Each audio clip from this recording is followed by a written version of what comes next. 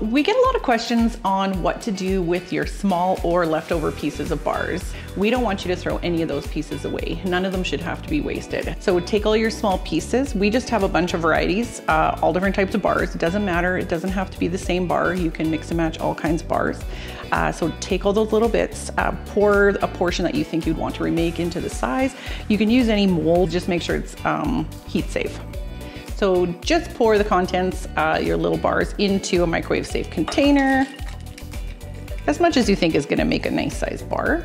And then we're gonna microwave this on really short bursts, anywhere from 10 to 20 seconds. Give it a little mix and then repeat. Do not put it all in for like a long period of time at one time.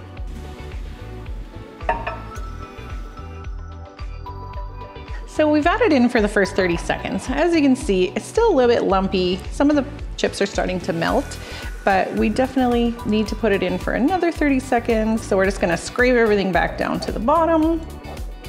And we're gonna throw that back in the microwave for about another 30 seconds.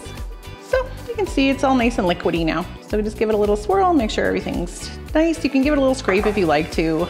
Make sure, if you wanna get all the little bits in. And you're just gonna wanna pour that into your mold. Nice and easy. So you can just scrape out your container if you like. If there's any extra that you can't get into the mold, add it back into your little bits jar and use it for next time.